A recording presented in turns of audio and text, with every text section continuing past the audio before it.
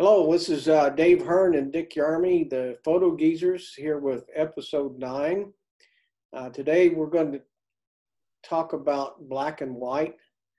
And among the ways we focus attention in our pictures into individual areas, we can use color and our light and dark areas. And sometimes those light and dark areas or the color can be distracting. And Dick's going to talk to you about how it shows some examples of how you can overcome distracting elements and improve your photographs. We're also going to take a look at techniques of how we do this and how to make black and white images from color images while using the underlying tones of the individual colors to direct attention. This, like I said, going to start with some examples. I'm going to then talk about some terms and color fundamentals, and then Dick will demonstrate online some black and white conversions. I need to add that this episode will focus on desktop programs, and then in episode 10, we're going to be covering smartphones and mobile apps. So those of you who only use your smartphones and notebooks, don't be disappointed because we're going to address your needs also, but we just thought it'd be easier to break it up into 2 segments and start with what is probably a little bit easier is to present how you do it on desktop. So Dick, you want to take it over? Okay. I guess the first thing I'd want to mention, and I guess it's kind of a disclaimer, is that the way I look at black and white conversion is that what I feel about it and what I'm going to try to translate to you is that it is opinion and it's preference. You know, they're not rules. It's not something I think you're going to learn in an art school. This is what you want to do. And I call that refining your vision. And what I'll do is give you some examples of some black and white stuff that I've done by having a preferential reason for doing it. I'm going to share my screen. I have to get rid of this.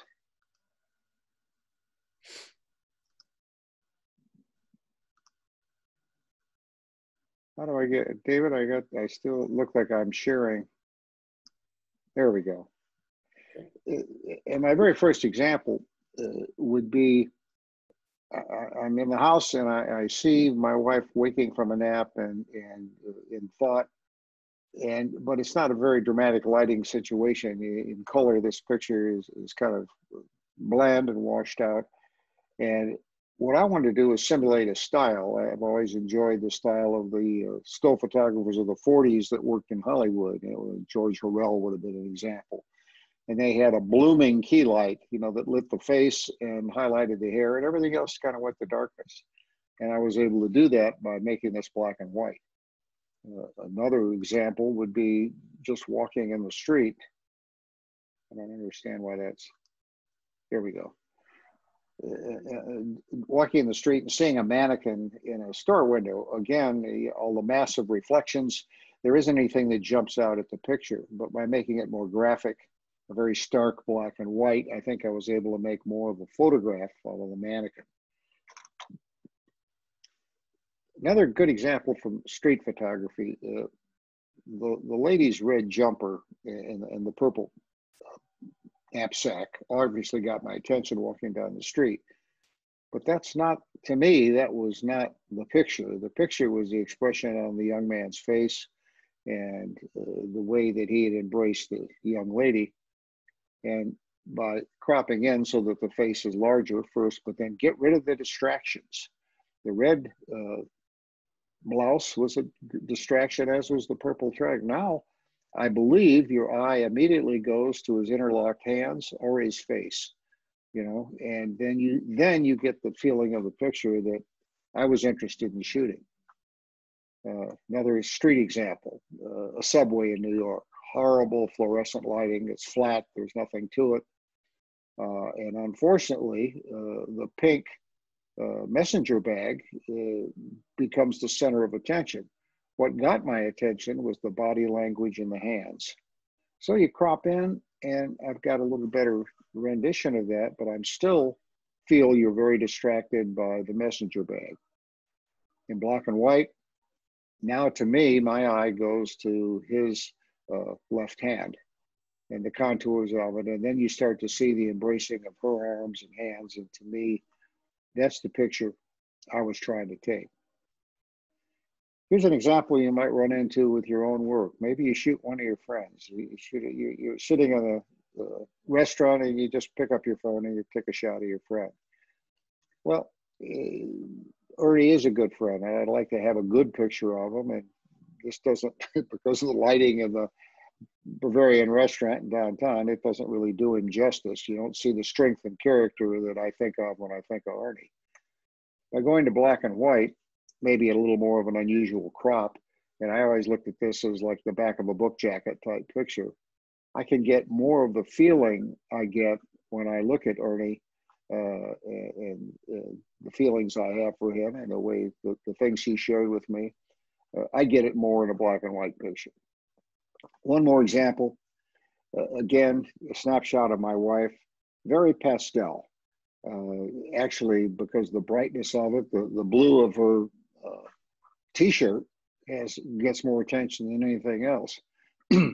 I felt by going to a low-key black and white picture and accentuating the hair and the key light coming in through the window, I could get much more of a photograph of her deep in thought than just a picture.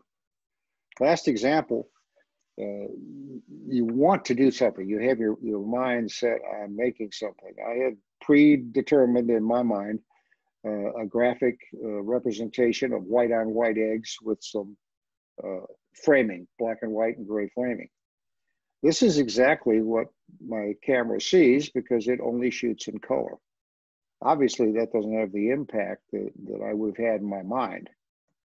This is more what I had in my mind.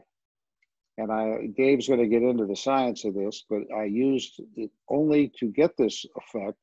I really manipulated only two things, the tones of the colors. And believe it or not, there are only two colors in this photograph, blue and yellow.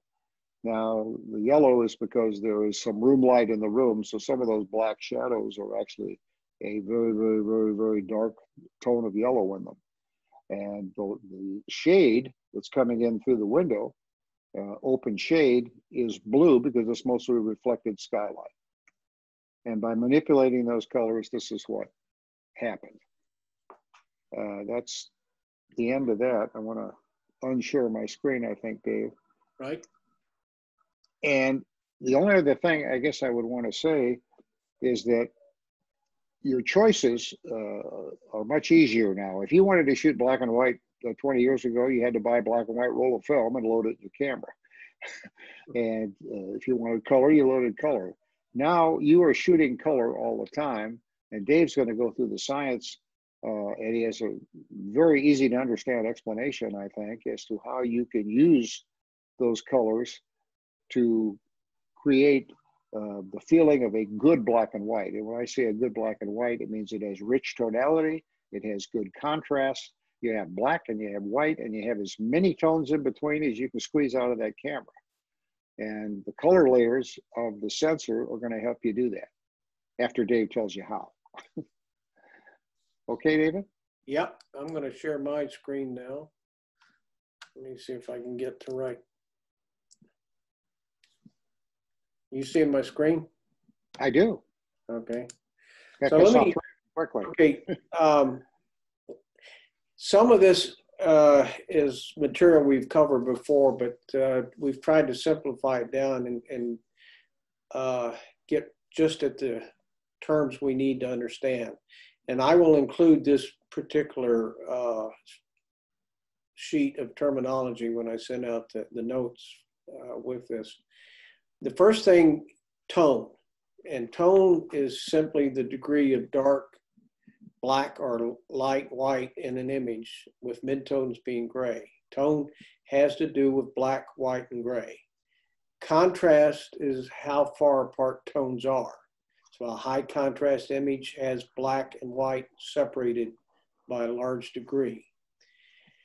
Now we're going to talk about luminance and brightness and lightness, and even artists talk about value. They all are just different terms for describing tone. So if we say luminance, if we say brightness, if we say lightness, if we say value, again, all we're talking about is tone, how black, how white, how gray something is. Desaturation.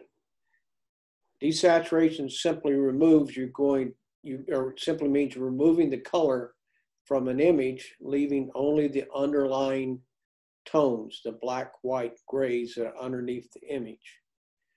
Now, as we go through this, and you're going to see something called HSL, which stands for hue, saturation, and luminance. And again, luminance being a substitute word for tone or brightness, etc. But this is a very common post-processing tool that are on many desktop photo apps. Lightroom, Photoshop, those with Macs, you have photos. And by the way, Apple, always being different, calls it selective color, but it's in the photos, it's in Luminar. And as I said earlier, smartphones apps vary in their functionality, and we're going to have to talk specifically about those next time and how you can approach this same technique using smartphones and notebooks that have mobile apps. So let's talk about first hue. All hue is the various colors on the color wheel. So, red is a hue, orange is a hue, all the way around the color wheel. And then as you start on the outside of the color wheel and you move your way in, imagine this is the highest luminance, highest tone value in a whole bunch of colors. So as you desaturate, the tone you're going to end up with is white. If I stack color wheels on top of each other, like we have here, so hue is moving around this circle. We're going through all the different colors around the color wheel. And as we move from the center out, we're raising the saturation of the color, how intense the color is. And then as I go from the bottom to the top, I'm increasing brightness, or luminance, or tonal value. I'm changing that. And at the bottom, it's going to be black. And at the top, it's going to be white. So these three terms, hue, saturation, brightness, or luminance, can completely describe a color in our photos. Now, what I have here is a color strip. And what you don't immediately know is these strips have been constructed in a way to where the underlying tone is exactly the same. So even though we perceive the difference because the difference in colors, even perceive a different brightness, underneath here, it's all the same tone. And to illustrate that, if I were to go in and desaturate, take the color away, this is the bar we get. Because they're identical in tone, they are identical in gray. They're identical in what the underlying tone is, and therefore you can't distinguish between them.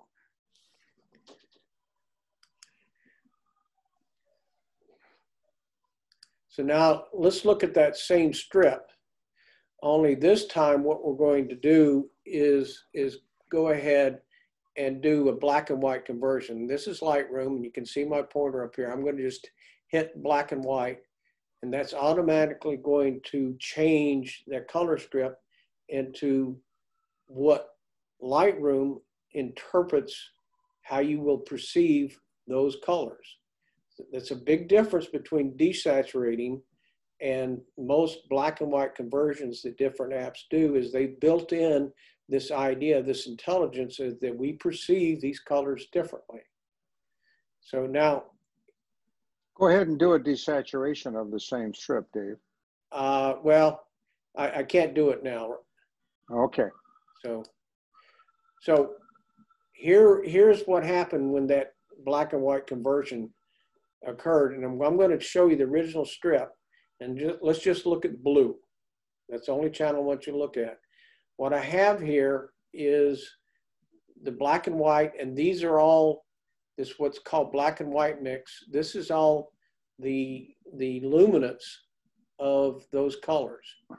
the hue saturation goes away on this because we no longer have color to talk about. So we don't have hue, we don't have saturation, we just have color. So if I take this blue channel, I can make the blue blacker, or I can make it whiter. If I undo that conversion, take it back to color, and I go down again to the HSL control, instead of just being black and white controls, I now have hue, I have saturation, I have luminance. So if I take that same blue channel, I can darken it, add black, all I'm changing right now is the luminance. I can change the saturation of it.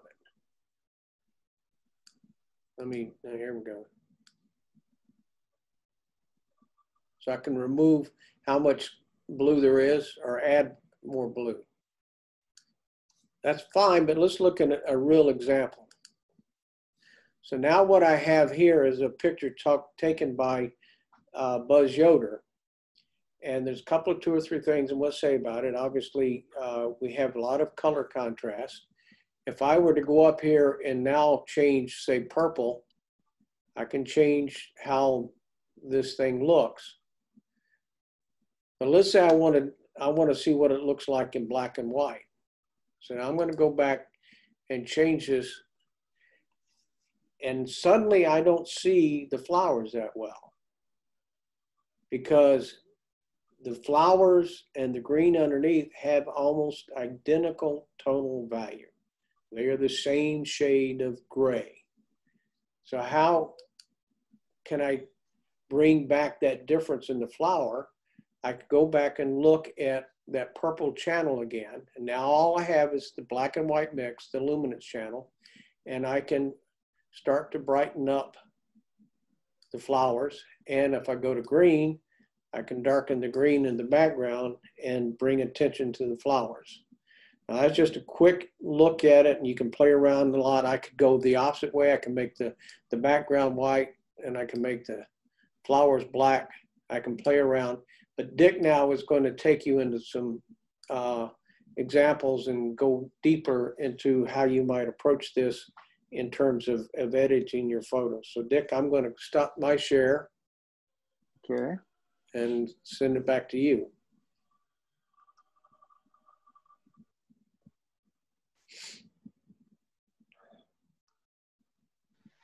Okay, here's an example, and I'll just kind of do it on the fly.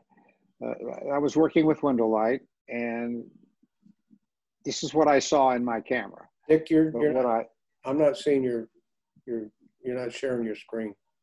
I thought I was. I'll try it again. Let me find well, I can't find my.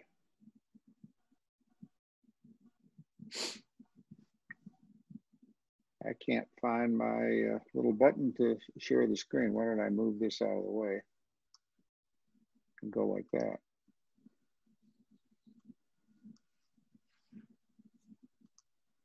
All right, this says share. There we go. We got it now. Now I got it? Yep. Okay, I was working with window light, and this is what I saw.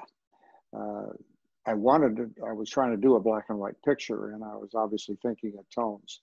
The green is so overwhelming, and it's going to be a nasty gray when I do my conversion. But what I'd like to get is some of the reflection and detail in that. So where we would go with this, going into develop, I do as Dave just did. The first thing I do is do a black and white conversion. And that gives me a good starting point. But as you can see, it's kind of bland, and there isn't a lot in that bottle. Well, the colors that are in here are basically yellow, green, and aqua blue. And the reason I say aqua blue is blue and aqua are usually what are found in the sky, predominantly blue, but there's usually some aqua. So because green is where I'm looking for some detail to start with, I'm going to go to my green slider, and I'm going to start. As you see, when I move it, I can add or subtract those reflections. As I start to get those like about where I'd like it, Then I want to take a look at that blue that's coming in through the window. And it doesn't make a great change, but it makes a slight, there we go. It's more aqua than blue. You see how it's added some contrast. Now, that's about as far as I can go with the color sliders because there just wasn't as much color in that picture as I'd like to work with. So the next step, and the only step that's left, is changing the contrast. Depending on your software, you're going to have several types of contrast. One's just a general contrast like so that you can add. And then there's, on Lightroom, it happens to be texture, clarity, and dehazing. But as Dave explained to me one day, they're really just micro types of contrast. They're all contrast adjustments. As you add more texture, you're making a minor amount of adjustment in between the middle gray pictures. Clarity, a little more. You see it coming into focus now, how it's starting to take a greater shape. And a little bit of dehazing, and I can sharpen it up. If I want to keep it soft focus, because I was trying to emulate a photographer of the 1800s or so, Josef Sudek. Color film hadn't been invented yet. So if I'm going to be inspired by his work, I'm going to have to do this in black and white. And that's what I was looking for. So there is a rough, quick conversion of that green picture. Whoops, why is it not? I want to get back to the,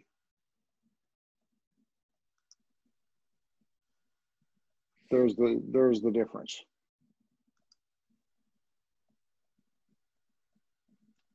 All right, now let's go to a much more colorful example. Now, this is a picture, still working on window light stuff during our assignment of that. And I'm actually quite pleased with this picture. I like how my out-of-date apple worked in the red and yellow. But because my original idea of saving this rotten apple for photography was for the contrast in it and the texture. And although, again, this was a pleasing picture to me, it did not do what I wanted to do, which was to show the texture and the look of it. And what I did here, basically this has, you can take a look at the colors. It's got red, orange, yellow, which you can find in the apple. And then again, we've got aqua and blue because the light coming in from the right is what's reflecting off the front of that teapot. So, and I want to bring some of that teapot out when I go to black and white, because you'll see when I do this, it's going to kind of die. Now, I've actually killed some of the texture, which is what I wanted to get out of that apple. So now I'm going to go to those colors and work with them. Here's red. I can brighten or darken the red.